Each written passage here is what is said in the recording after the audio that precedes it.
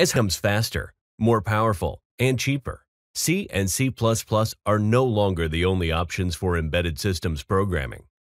A high-level language such as Lua can easily run on modern hardware, thus providing an environment that facilitates rapid prototyping and development. In a set of tutorials, we will develop Lua code interactively that turns an LED on and sends an SMS message to your phone when a button is pressed. You may follow along the tutorials if you have an ESP32 Rover board. The complete code can be downloaded from GitHub. The reasons we selected an ESP32 for these exercises is that the ESP32 provides a ton of ready-to-use peripherals. It's very easy to get started with, and ready-to-use development boards are very low cost. In the first tutorial, we will show you how to interactively develop code in a running device without having to restart the device or upload new firmware. The embedded code will be designed using a source code editor running in the browser.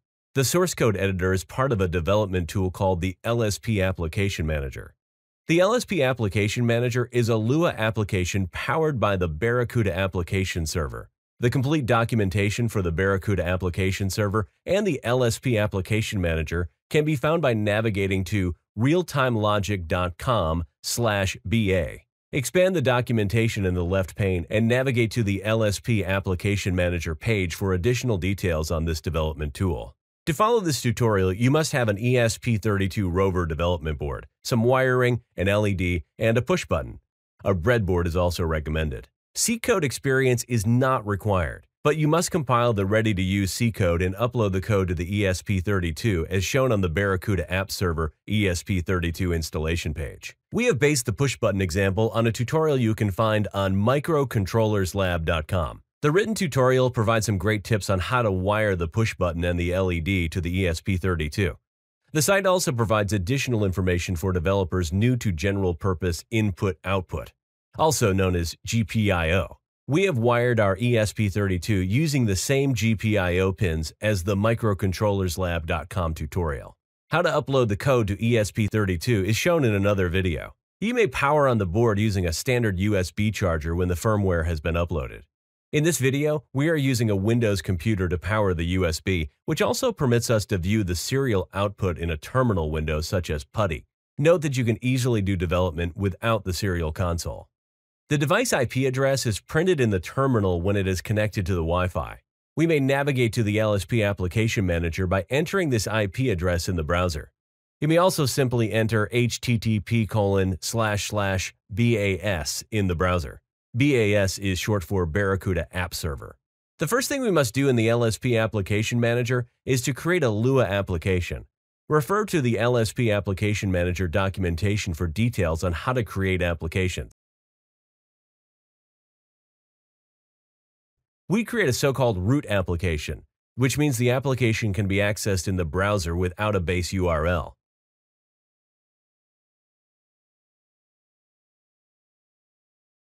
The Lua source code editor automatically creates an index.lsp page, and this page is now accessible as the main index page.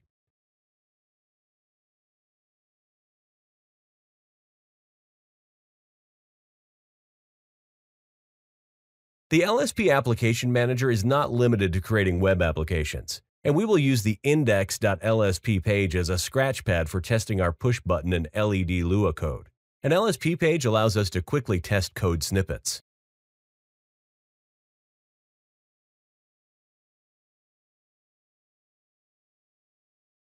You may initially want to use our online Lua tutorial if you are new to Lua. You can run and edit code using the online Lua editor. You can also copy code from the online tutorial and paste the code into the index.lsp scratchpad running on the ESP32. As an initial test, let's see if we can get the LED working, which is wired to GPIO pin 22. Before going into the API for accessing the GPIOs, let's look into how Lua can access the physical hardware. Under the hood, everything is C code, and the Barracuda App Server for ESP32 is built using the ExpressIF SDK. This SDK includes a plethora of C code APIs for accessing all sorts of peripherals, including the GPIOs.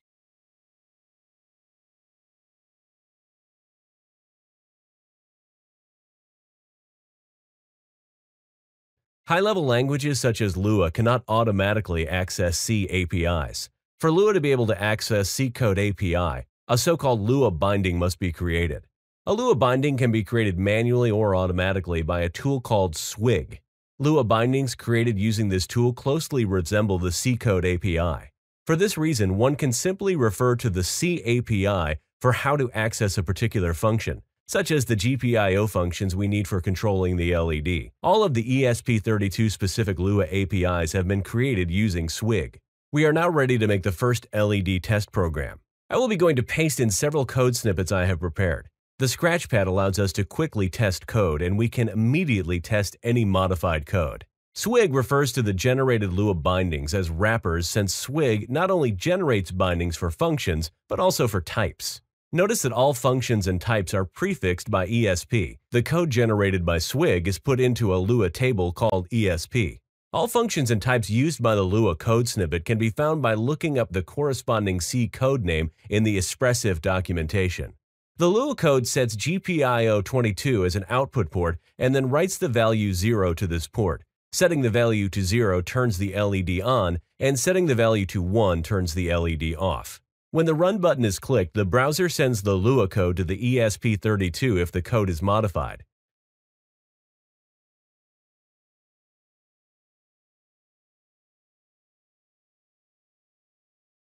The browser also initiates an HTTP GET request, which makes the Lua code compile and execute on the ESP32. The cool thing about using the LSP editor as a scratchpad is that we can quickly modify the code and run it again.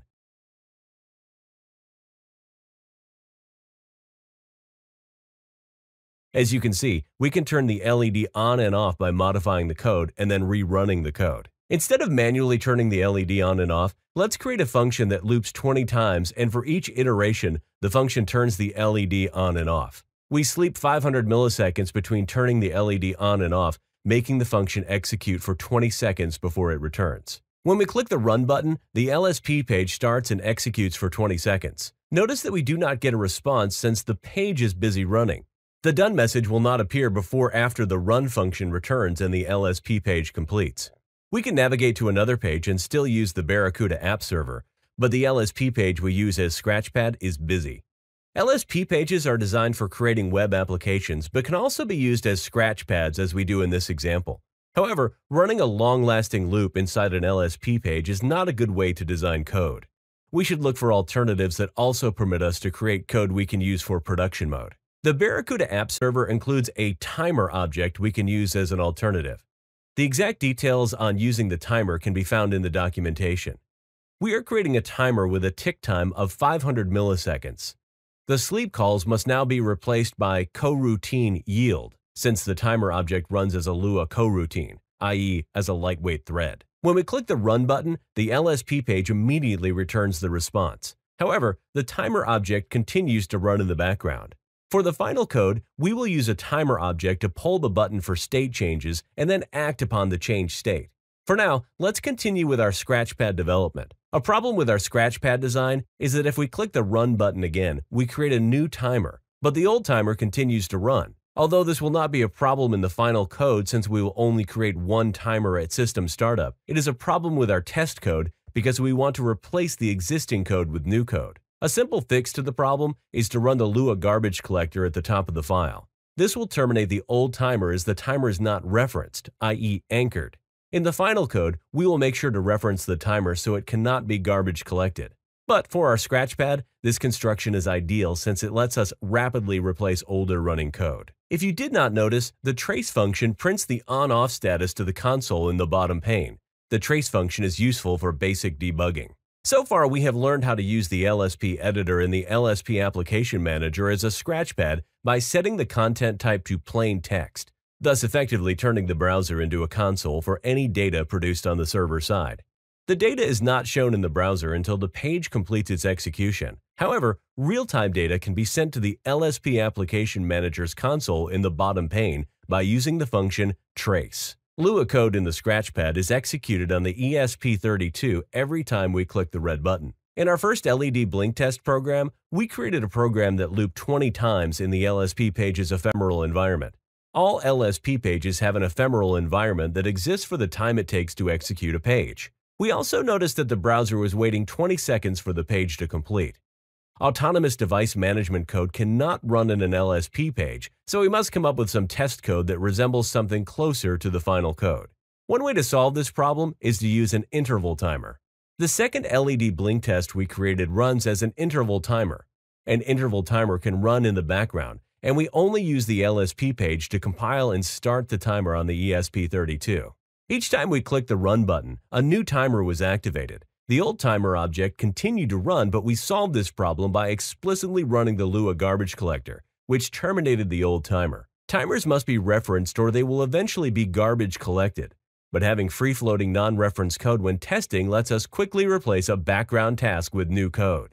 High-level languages such as Lua cannot access C code APIs unless a Lua to C binding is created. We learned that all of the ESP32 peripheral APIs were created by a tool called Swig. Note that all of the Lua to C APIs that are part of the Barracuda App Server are handcrafted and not generated by a tool. Now that we know how to turn an LED on and off by setting a GPIO as output, let's look into how to create a program that reads the state of a push button. The push button in our example is wired to GPIO 15. We start by setting the GPIO 15 as input. This makes it possible to read values from the GPIO. We then enter a forever loop, where we use the function trace to print the GPIO level to the real-time console. Notice that we use a much shorter timeout for reading the push button state. We want the code to be responsive, so we pull the button state every 50 milliseconds.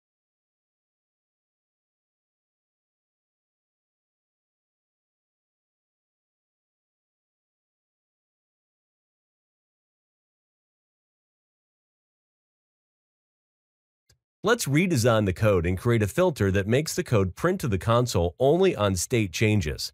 This will limit the amount of data sent to the browser. Lua enables us to create an inner function in the interval timer function. The inner function level change blocks until the button is either pressed or released. The forever loop now simply calls level change twice and prints out either push or release.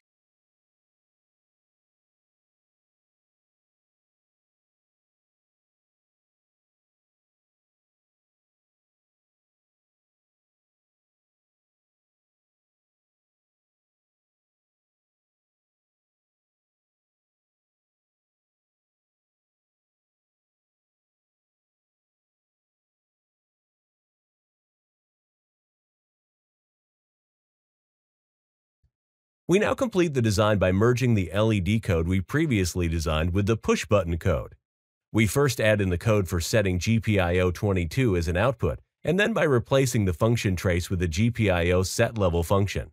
When we now run the code, we can turn the LED on by keeping the push button pressed.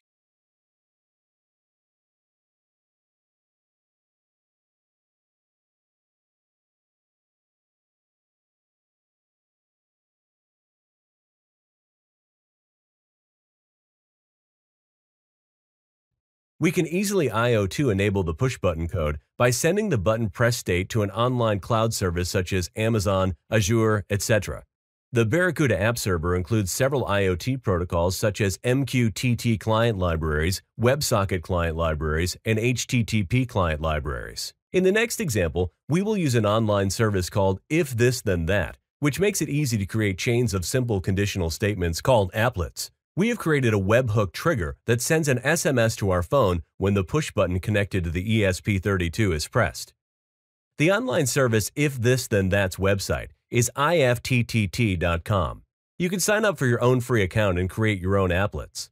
The webhook trigger requires us to use an HTTP client library and post a message to the URL provided by this trigger. See the Barracuda App Server documentation for details on how to use the HTTP client library. The URL we use is for our own applet. Your URL will be different. See the IFTTT documentation for details. Notice how we defer the execution of the function sending the HTTP request to the online IFTTT service. I have placed a phone next to the ESP32.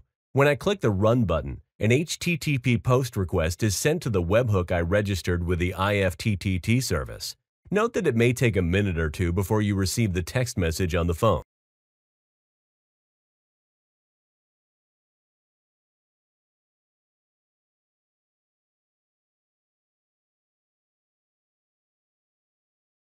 We have now completed the code development we did in the Scratchpad. We can now move the Lua code from the Scratchpad to the .preload file. The .preload file is a feature in the LSP Application Manager that enables us to start background tasks as soon as the application starts. The LSP Application Manager looks for a .preload file when the LSP Application Manager starts an application. The file is loaded and its content is executed by the Lua virtual machine if found.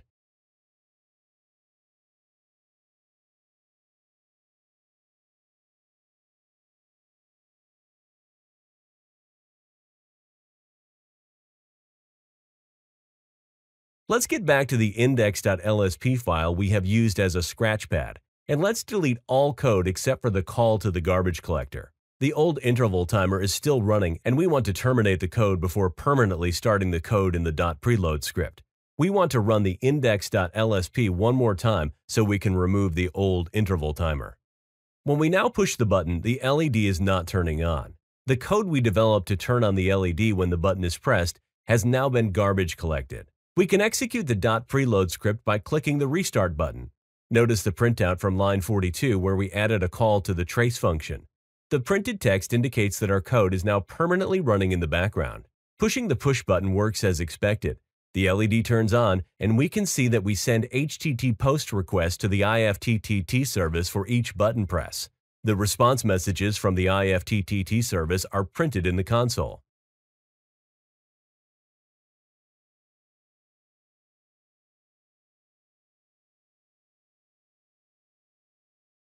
The LSP Application Manager can be used as a bootloader for starting your app at startup. However, you may want to completely remove the LSP Application Manager in a final product. We can now build new firmware with the Expressive SDK with a binary that replaces the LSP Application Manager with our own Lua code. We do not need to change the included C code if we follow a few requirements set by the LSP Application Manager's C startup code. The LSP Application Manager is provided as a zip file, and this zip file is embedded in the firmware. The build environment compiles as a C version of the zip file and links the zip file with the firmware. To use the C code as is, we must create a .config file and copy all of the code we developed into this file. The C startup code in the LSP Appmgr.c loads this file at startup. You may change the C code, but it's easier just to create a .config file. The C startup code also requires that a function is returned. We can simply return a function that does nothing. We now have to create a zip file containing the .config file and convert the zip file to a C array. The delivery includes a tool called bin2c, which does the conversion. Note that bin2c is a C file that must be compiled before it can be used. We can convert our myapp.zip to a C array as soon as we have compiled bin2c. The options we use for the bin2c tools is to match the requirements for the C startup code in LSP Appmgr.c, which mounts the zip file as a read-only file at startup. Notice that we are replacing the C version of the LSP Application Manager zip file. The build system is not using the zip file, but the C version of the zip file. See the Barracuda App Server's ESP32 page for how to use the Expressive SDK to build and upload the firmware to the ESP32. As you can see, we have now built the firmware, and we are now uploading the new firmware that now excludes the LSP Application Manager. The ESP32 boots after the upload completes, and we see the typical startup info being printed in the console. When we see the text "Starting App" being printed in the console, we know that our .config script has been uploaded by the C startup code. The LED turns on as expected when we push the button, and you can see the IFTTT webhook response being printed in the console. A web server is not automatically created, and our .config script did not set up a web server. You can see that the browser fails to connect when we click the refresh button. You can study the source code in the LSP Application Manager for how to set up a web server if needed.